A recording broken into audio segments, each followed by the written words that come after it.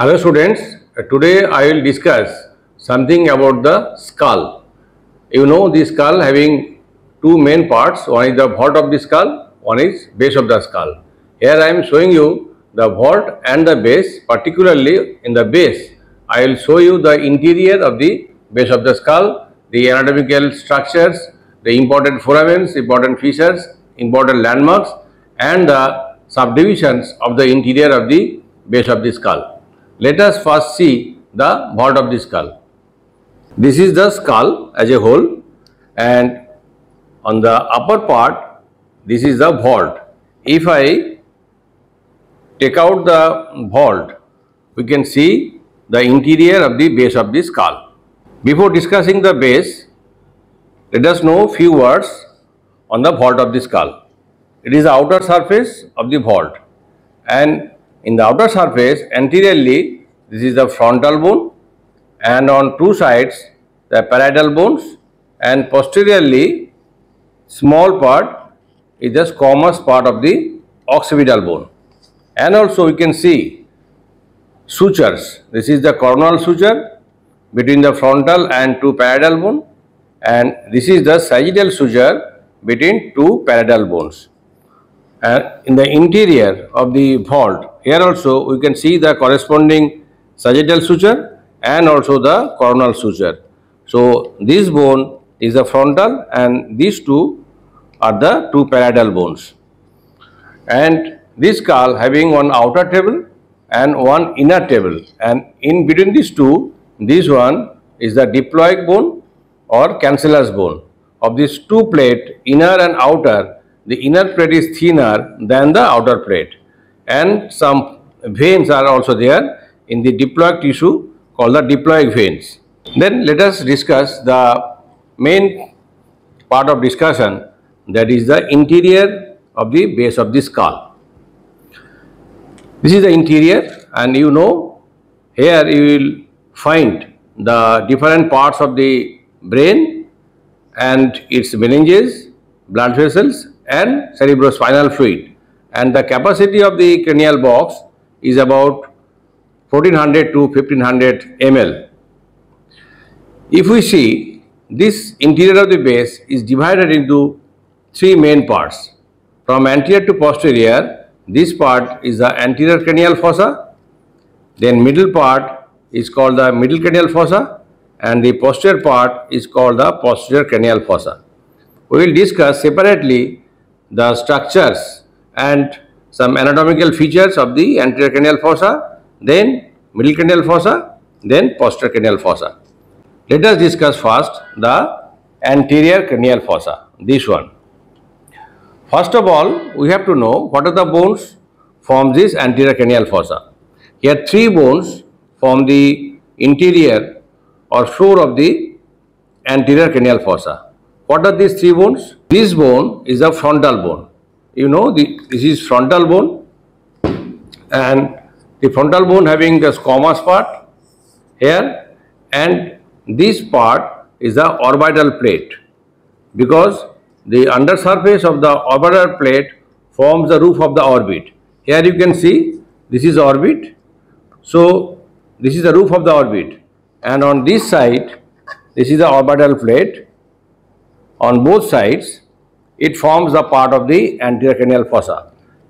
So the orbital plate or superior surface of the orbital plate of frontal bone. In this bone, this one. And in the middle, this gap, it is bridged by ethmoid bone. This is ethmoid. So the ethmoid bone, it is fitted in the gap in this notch between the two orbital plate in this way. Here you can see ethmoid. The middle part, this part is called the capiform plate of ethmoid bone, and this is crista galli of ethmoid bone. And third bone to form the anterior cranial fossa is the sphenoid. This is sphenoid, and here this is the body of the sphenoid. This is lesser wing of sphenoid. So this lesser wing of both sides, and in the middle the jugum sphenoidale of the sphenoid forms the part of the anterior cranial fossa. So here this is lesser ring of sphenoid of this side, and is continuous in the midline as jugam sphenoidally of the sphenoid. So now we know the bones forming the floor of the anterior cranial fossa is the orbital plate of frontal bone of both sides, then ethmoid, particularly the cubiform plate of ethmoid bone, this one, and the crista galli of ethmoid bone, and posteriorly the lesser ring of sphenoid. That means this one, this is the sphenoid. So this is the lesser ring of sphenoid bone of both sides and the jugam sphenoidally. So here lesser ring of sphenoid and jugam sphenoidally. Now we will see what are the structures on the orbital plate. On the orbital plate you can see there are so many depressions and elevations are there. Here you will find the undersurface of the frontal lobe of the cerebrum and also the arachnoid granulations which causes the depressions. And in the middle, that means in between the two orbital plate, there is cubiform plate of the ethmoid bone. This one.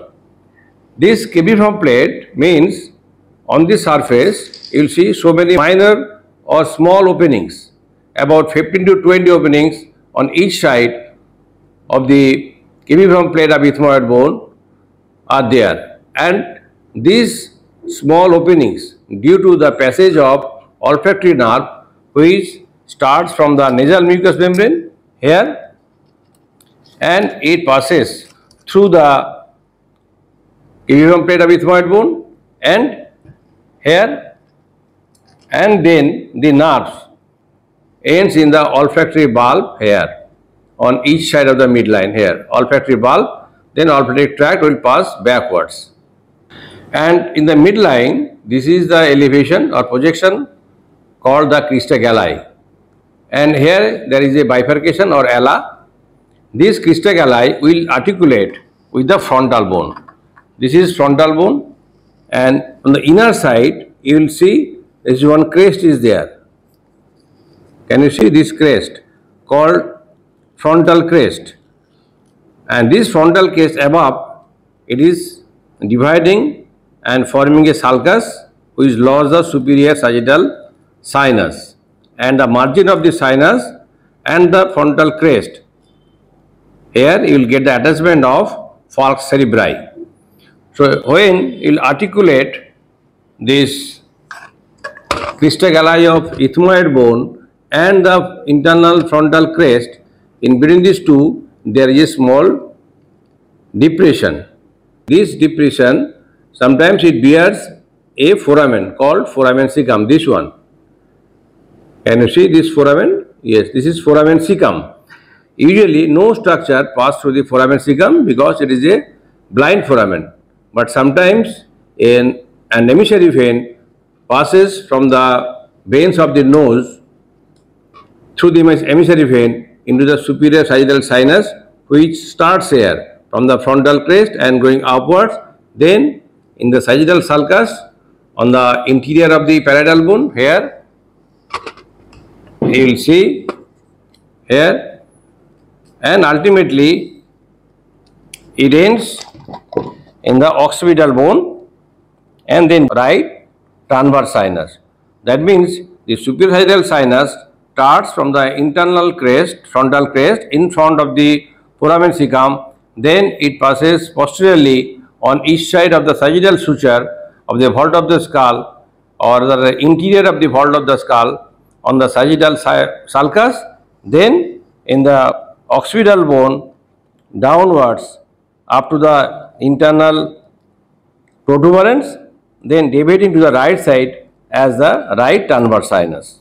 Then what are the other structures we can see in the anterior cranial fossa? In the anterior cranial fossa again you see posteriorly this one in the midline is called jugam sphenoidally. It is a flat surface, and if you see laterally this is called lesser ring of sphenoid. In the separately in the sphenoid bone, here this is the sphenoid bone, this is lesser ring of sphenoid. This lesser ring of sphenoid having one anterior border and one posterior border. The anterior border, it articulates with the orbital plate of the frontal bone like this. Like this. Can you see the articulation between the frontal and the sphenoid? So here is the articulation between the anterior border of the lesser-sphenoid and the posterior border or orbital plate of the frontal bone here. And this gap, my finger is here, here it is filled by the ethmoidal bone, ethmoid here. So ethmoid and orbital plate on both sides and the sphenoid, these three bones from the anterior cranial fossa. And if you see the posterior border of the lesser wing of sphenoid, it is free. This posterior border, it forms the posterior boundary of the anterior cranial fossa. If you see the boundary of anterior cranial fossa here, we can see it is bounded posteriorly by the posterior border of the lesser sphenoid, and which ends medially as a process called anterior clinoid process. Then this anterior clinoid process of this side and then is running this way on the posterior border of the jugum sphenoidally, then coming to the posteriorly as the anterior clinoid process of this side, then posterior border of the lesser sphenoid. So this is the boundary of the anterior cranial fossa. And here in the lesser sphenoid, medially, this medial end of this posterior border called anterior clinoid process, which is attached with a bar of bone with the body of the sphenoid, and here also the lesser wing it also articulates or it also joins with the body of the sphenoid, forming a gap, this one, forming a canal. My probe is in the canal. Can you see the canal? And this canal you can see through the orbit. If I pass this one this way, it is coming into the orbit, and this canal is called the optic canal. So optic canal, it is formed by the two process, anterior root and posterior root, and passes the optic nerve and the ophthalmic artery, which is a branch of internal carotid artery. And here one thing to be mentioned, if you are asked what is optic strut, the optic strut means this is the optic strut. The smaller and thicker posterior root, this one is called the optic strut. The anterior root is thinner and it is continuous with the jugum sphenoidally. But the posterior root here, it extends from the anterior clinoid process up to the body. It is thick and stout. It is called the optic strut, and it forms the roof of the optic canal. Now we can see here that the anterior cranial fossa of the all three cranial fossa is at the highest level and the posterior cranial fossa is at the lowest level.